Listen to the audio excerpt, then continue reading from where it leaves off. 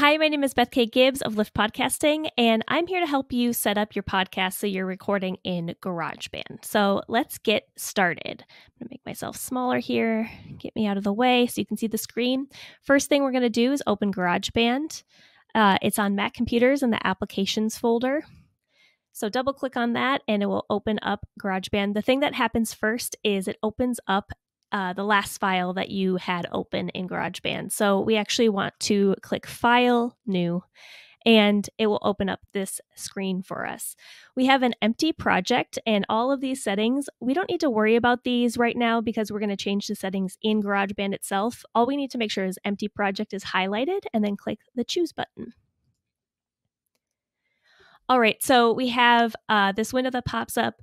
We're going to be recording using a microphone, so that is correct. We want to make sure that this microphone is selected. And then the only other thing we want to make sure is I hear sound from, and then have our external headphones or whatever we're using to listen to our podcast on. I always recommend headphones. Make sure that that's selected here, and then click Create. Okay, so GarageBand is really set up for making music. You can totally record a podcast on it. It's just that you have to change some settings to make it kind of more conducive to podcasting. So the first thing I always do is I close this little library tab. I don't need it, so I'm going to get it out of the way by clicking this button in the upper left-hand corner.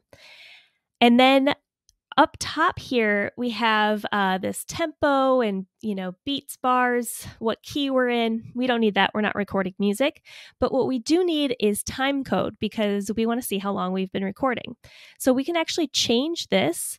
If you click on the button here and go down to time, it will change it so you see time code. And it also changed it here along our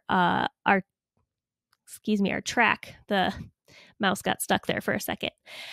So now we have it set up for time. The other thing that they always have set up here is that there's a countdown and a metronome. We definitely don't need that random clicking for our podcast. So click both of these and turn them off. And now that's all set up for podcasting. The next thing we want to do is set up our audio track. So this is where we're actually recording into. I'm going to change this to mic 1. And right now, this track is highlighted and track right here is highlighted. So what we're seeing down here are all of our track settings. GarageBand hides a couple of the settings from you by putting it under this plugins tab. So if you click here, it will drop down and you'll see all of these different settings that are on already. We don't want master echo and we don't want master reverb on our speaking podcast. And the channel EQ is probably not set up exactly how we want it. So let's turn it off for now. When you're editing, or if you really figure out like whose voice is on which track, you can set up the EQ to be appropriate for that track. But for right now, it's fine to just record your audio completely raw. So now we have those three settings turned off, and we want to make sure that we have the right microphone selected. Right now we have no input. So I'm going to use this microphone. It's a Samson Q2U. I'll drop down and select that, and we can see that now we have my voice is popping up here.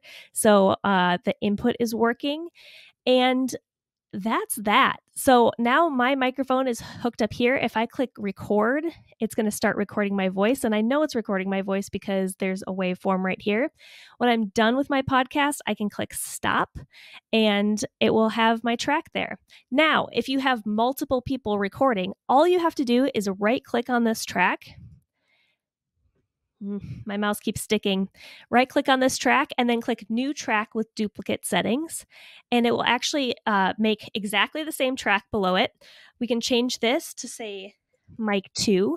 And then if I had another microphone plugged in, another option would pop in here. Right now, this is just showing me 2 different channels from this same microphone.